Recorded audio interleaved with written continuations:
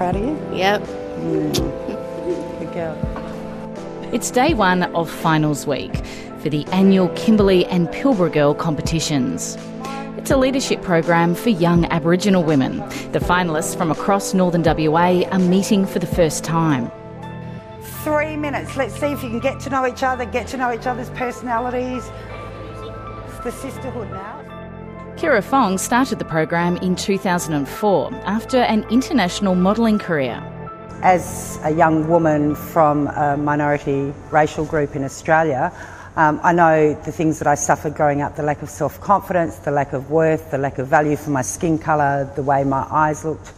And that's kind of how it started off, and it just steamrolled from there. 1, 2, 3, go! It's like this little experiment. Let's see what we can do to get the girls to like themselves, to get these young women to love who they are. This week's about expelling those demons, about pushing forward with any trauma you've experienced and using that to make yourself better. Kalia Rogers has travelled 8 hours from the Wonkajonka community to take part.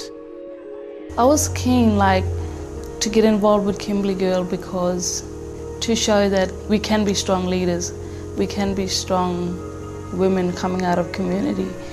The workshops focus on goal setting, employment options and also confronting issues like self-harm. But there's also some glamour involved. Gorgeous. A handful of the girls have secured modelling contracts after the competition.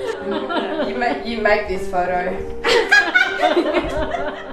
But for most, the priority is conquering feelings of shyness and shame. It's very overpowering sometimes. Or, I'm not confident enough to do this. But with this program, it helps so much with that. I am able to do this. And the other hand. I feel like the shame factor within young Indigenous girls is really big. Speaking from experience, it's really hard being shamed. You won't get nowhere being shame and shy and being all tucked in. You have to take that first risk, take that first step. A huge percentage of the girls that come into the program have awful stories of trauma. It's heartbreaking. Former winner Cassie Hunter-Aragu says the program transformed her life. Before I started Pilbara Girl, I was going through a really tough time. I was away from home, I was heavy on drugs. People used to tell me, you're never going to be somebody.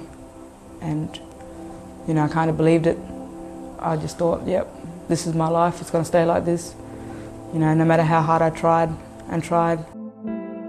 Applying for Pilbara Girl really changed things. It gave me that courage to be better, to be a leader, that I am something, I am worthy, I am who I am.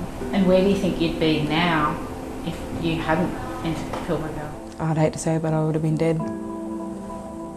It was a tough time, I was struggling.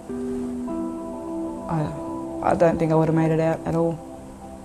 Cassie's now working full-time at a mine near her hometown and raising her kids with the support of family. Now I'm an ambassador. I have to make sure I continue being a leader and continue being on the right path and, keep moving forward. I want you to go out there and smash it tonight and really enjoy yourselves. Let's go, girls! You're all going to go back out there and be the best versions of you can be. Yeah?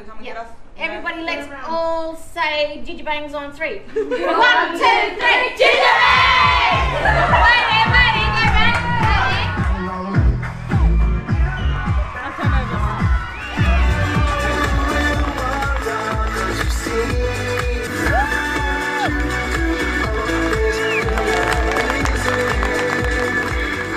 For Kalia Rogers, it's the onstage interview she's been dreading the most.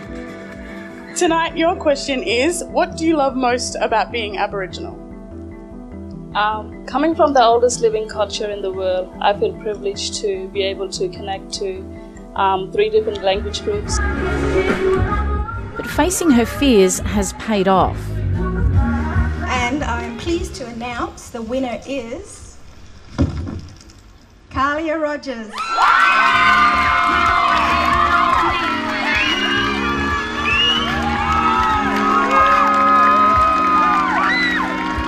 feel proud of myself. I feel good. I feel like I've accomplished something now. So I'm just feeling really, really happy at the moment. It's one of those very special moments. Still shaking at the moment. Just can't believe it. To see her here and to walk on stage with her head up high, and it'll be one of those moments that you just will never forget. Yeah. What did shine on the night wasn't the little slip-ups in the choreography or anything. It was the confidence that these young women displayed, and they're willing to push through. They're willing to push through any obstacle in their way.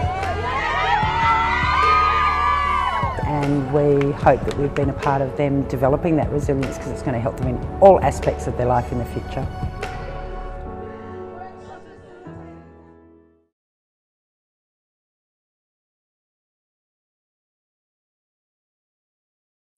Hi, I'm Lee Sales. Thanks for watching this story. If you'd like to watch more of 730's stories, they are on the left of your screen.